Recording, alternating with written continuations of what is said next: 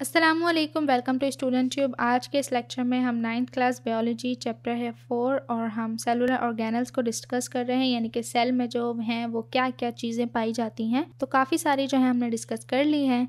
तो आज हम राइबोसोम्स एंड गोल्जी बॉडी को डिस्कस करेंगे। राइबोसोम्स क्या होते हैं? Ribosomes are compose of RNA and protein. अब राइबोसोम्स जो है वो आरएनए और प्रोटीन से बने होते हैं। दे occur in the cytoplasm and are the sites where protein synthesis occurs.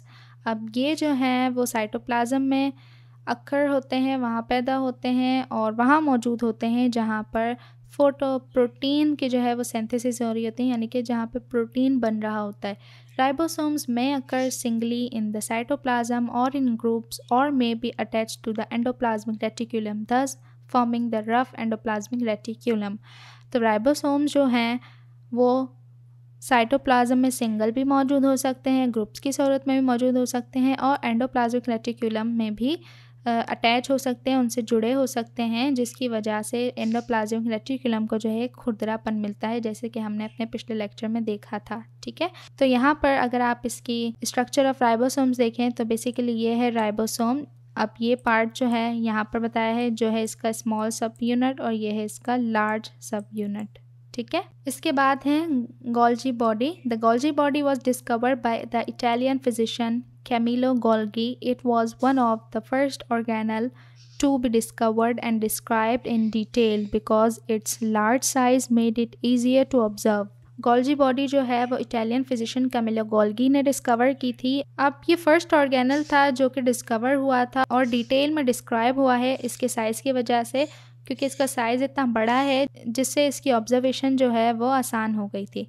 It is important for proteins to be transported through Golgi body from where they are synthesized to where they are required in the cell. अब ये जो है protein की synthesis में अहम काम अंजाम देता है, क्योंकि प्रोटीन जो है वो सिंथेसिस होकर पहले गोल्जी बॉडी में आते हैं और फिर यहाँ से उन ऑर्गेनल्स में जाते हैं जहां उनकी ज़रूरत होती है। The Golgi body is the sorting organelle of the cell. अब गोल्जी बॉडी जो है वो सॉर्टिंग ऑर्गेनल है, यानी आप इसको इस तरह से समझ सकते हैं कि ये एक ऐसी गोल्जी बॉडी में जो है कारामत और बेकार मादों की छांटी का काम भी अंजाम पाता है, इसीलिए इसे सॉर्टिंग ऑर्गेनल कहते हैं। तो पहले हम यहाँ पर इसे कंप्लीट करते हैं और फिर गोल्जी बॉडी की पिक्चर फिगर देखेंगे। ठीक है, तो Golgi body consist of enzymes which modify the packaged product of the Golgi body. अब गोल्जी बॉडी जो है वो एंजाइम्स पे बेस करती है जो कि इसे एक प्रोडक्ट पैकेज बनाते हैं। Proteins are transported from the rough endoplasmic reticulum to the Golgi.